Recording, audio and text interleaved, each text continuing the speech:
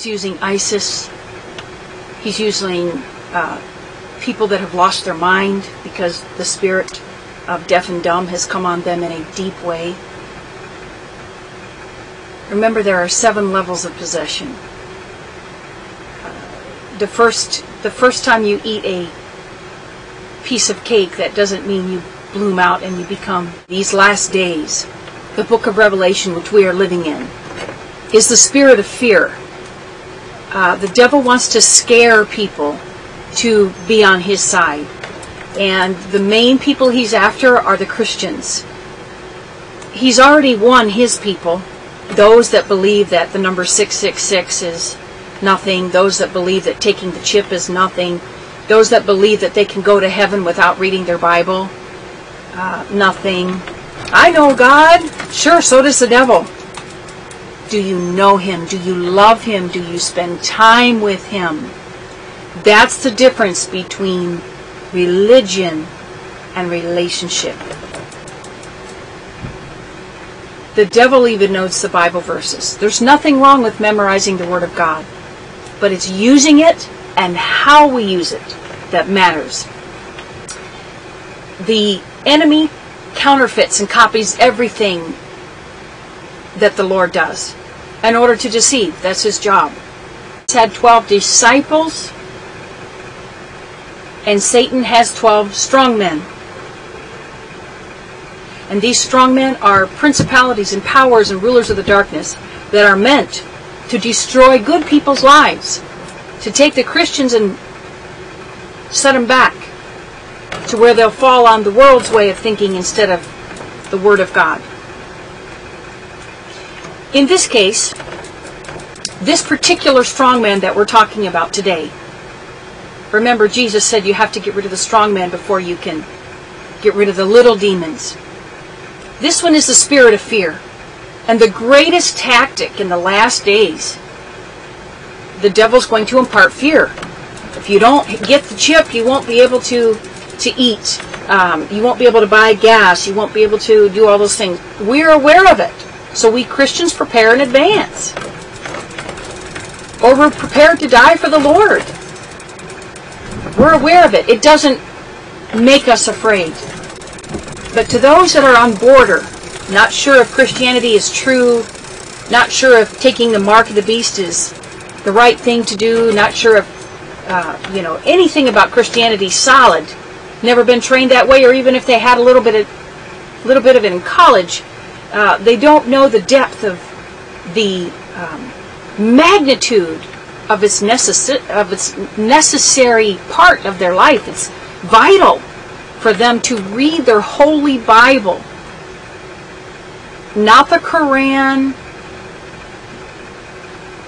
not the Mormon Bible, not the Jehovah's Witness Bible, not all these other Bibles out there. I'm talking King James Version, New King James Version, those that are the closest to the real thing. That's the ones I'm talking about. They don't have 288 verses taken out of it. They don't have their own precepts and concepts. There's nothing wrong with devotionals that go with your Bible. But God's Word of God, God's Word is what He wants you to read and study and spend time with every day. Every day. We eat every day. We can take a half an hour to sit down and eat. Why can't we take a half an hour and sit down and read our Bible? We take a half an hour to entertain ourselves, whether it's watching television or internet. Why can't we take a half an hour and read our Bible? You know, years ago I used to model for a company and did beautiful dresses and jewelry and things like that, and simple stuff. And I used to tell the Lord, I just don't have time. I don't have time. Have you seen my schedule? I was very arrogant and very cocky and very greedy and very self-centered. Disgusting. And the gentle voice of the Holy Spirit said to me, you have toilet time. And immediately, I set up my TV tray in the restroom and put my Bible and my devotional there. And I started out, that is what I would do in the morning. The Holy Spirit doesn't care. They're in the supernatural realm. They don't mind these natural things as long as you're spending time with the Lord.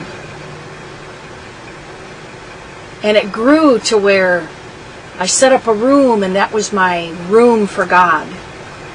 That was my room where I met the Holy Spirit. That was my room where Jesus came in. That was my room where I prayed and I fasted. That was my room where I read the Word of God every morning, no matter what. It was so just engulfing, just consuming. The Word of God is so consuming. It's so powerful. Changed my life completely. From being shy, insecure, couldn't even hold a sentence, never stand in front of people, couldn't make money, to everything changed. Everything changed for the better. The things I just said became the opposite. Because the Holy Spirit stepped in and turned the light on. And when the lights turned on, the darkness dispels. Jesus Christ had 12 disciples.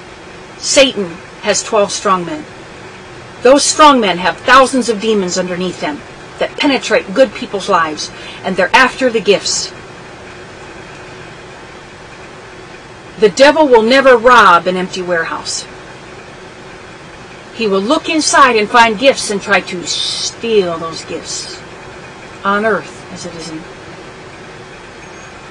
Started in the heavenlies, on earth. If your son, your daughter, your husband, your wife, your family members, your friends have gifts from the Lord, it's the devil's job to steal them. And attack their good lives and minds to turn from the Lord and serve Him, thinking that they're on their way to heaven. It's time for deliverance. Jesus said, go into all the world, lay hands on the sick, cast out demons. Those demons are the source and the root of your problem. Why deal with it when you can deliver it?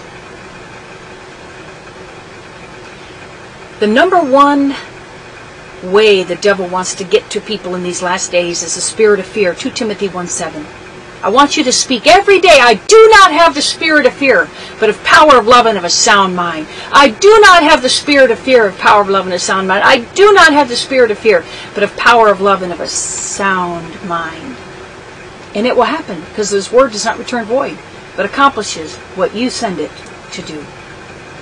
You send it to do. God's already given it to you. Now you take it and work with it. 2 Timothy 1:7. I do not have the spirit of fear, but of power, love, and a sound mind. Don't just be hearers of the word, but be doers also.